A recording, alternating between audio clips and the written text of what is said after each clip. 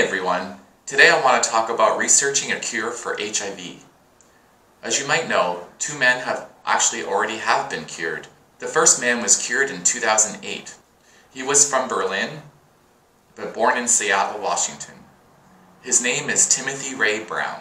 It's been very useful for science and for giving hope to HIV positive people.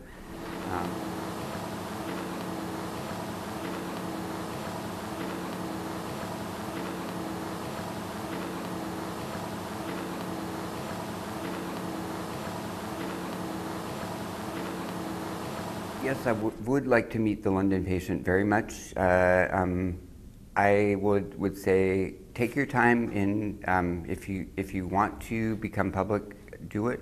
It's not really a burden that I'm going through with media and stuff like that. It's actually fun, so you can share in the fun.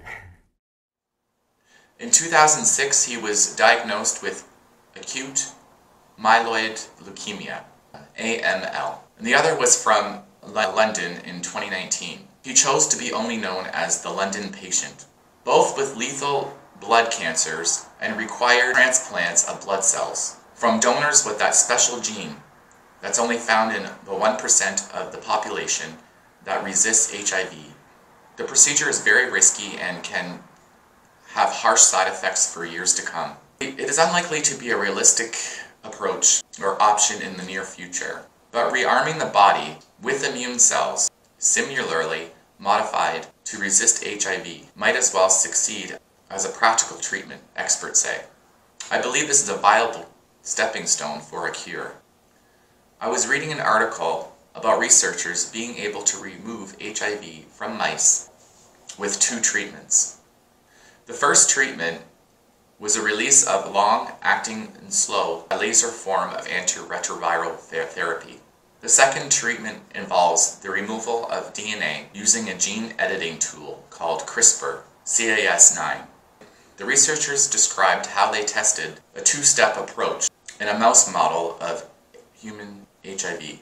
They treated the mice with a laser ART followed by CRISPR. Then they examined the viral load of the HIV. Various tests detected that there was no trace of the HIV in or around 1/3 of the animals. They found that if they used one treatment or the other on its own, that the viral load just rebounded 100%. Laser antiretroviral therapy is quite different from your standard ARVs that we take today. It has a different chemistry. It requires fewer doses and lasts much longer. It can quickly make into the tissues harboring dormant HIV. Once inside an HIV-infected cell, it can slowly release their payload over several weeks. So there is a study to see if laser ART could suppress the HIV infection long enough for the CRISPR Cas9 to completely rid of viral DNA. That is amazing to me.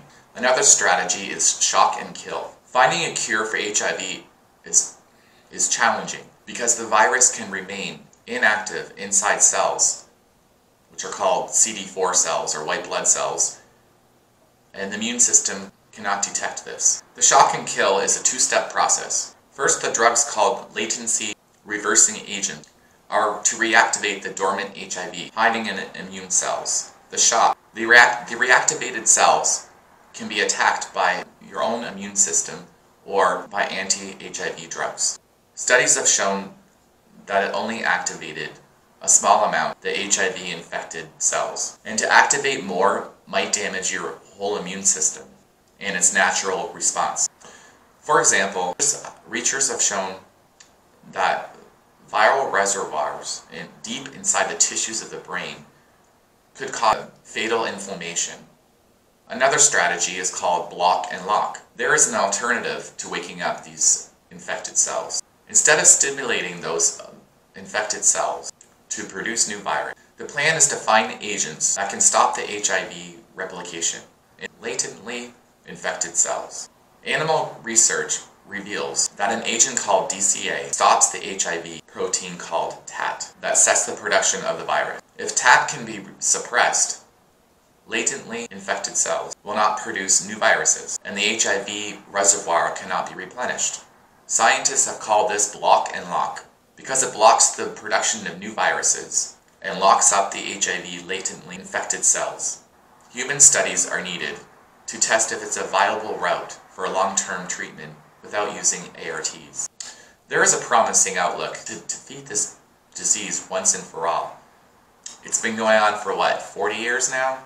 Since the virus hit the US? When will this happen?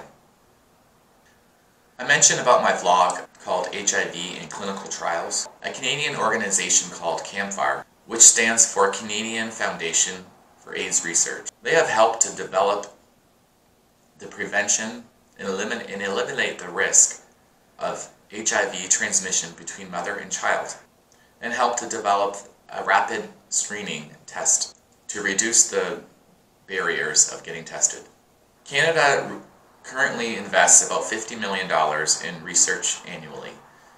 They have announced for this year, in 2020, that they're going to invest an additional $3.5 million. This is a world problem that we need to solve. A cure for HIV is possible, and I'm hopeful for the future. Take care, everyone.